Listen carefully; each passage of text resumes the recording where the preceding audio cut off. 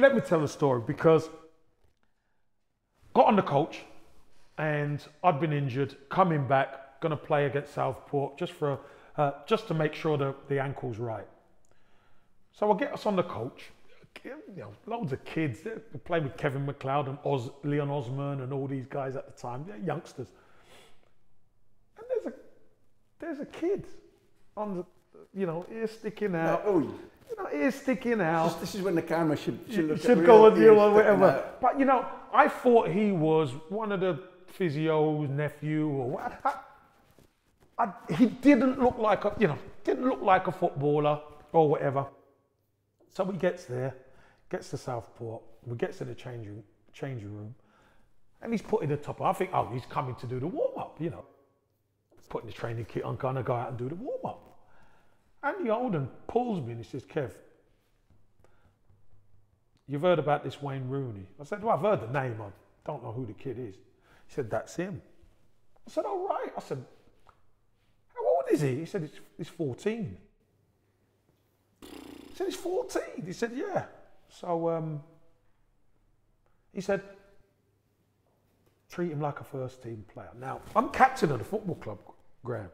Think about that. The reserve manager is asking me to treat this kid like a first team player, play with him like a first team player, play with him basically, use your instincts like a first team player.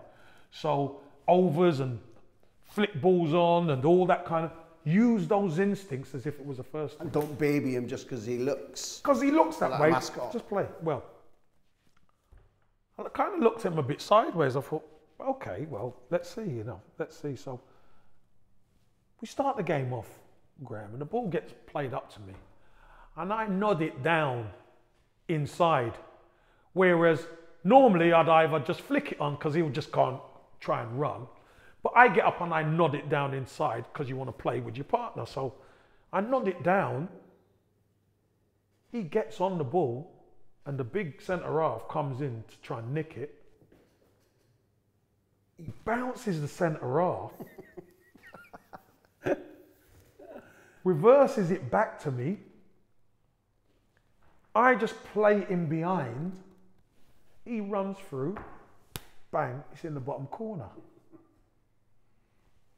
I look over at Andy Holden, he goes like that to me. Told you.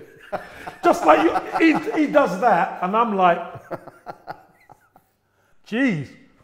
So you're playing on, seeing his touch, his awareness, overs, gets the ball. I make a run in behind. So it's like here, I'm here, the defender's there. I go short and I'd go long and the ball get played in there and I'm in. Score. And the same thing happens for me. I get the ball. He kind of shows and watch the eyes, play it in behind, he goes for again, bottom corner again. And I'm looking over at Andy Holden. 3-0 up at half time.